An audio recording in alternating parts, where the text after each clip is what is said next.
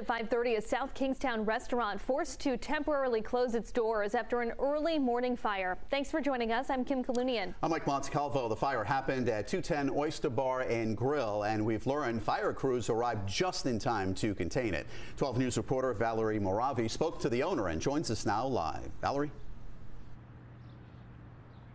That's right, guys. Well, the Union Fire Department arrived at the restaurant here on Salt Pond Road just moments before 4 o'clock this morning. And we can still smell the smoke from the fire that has put more than 50 staff members temporarily out of a job.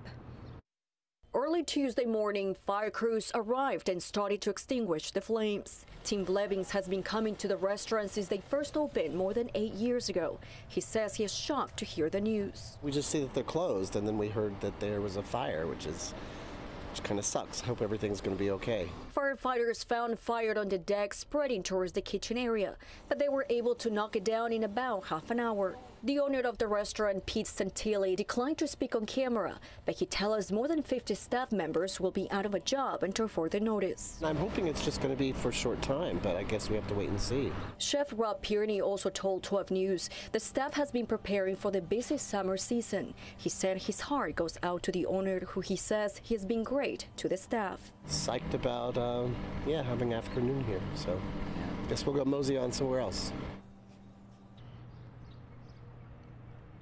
Again, the building is not a complete loss and no one was injured. The fire remains under investigation. For now, there's no word on when they're planned to reopen. Live in South Kingstown, Valerie Moravi, 12 News.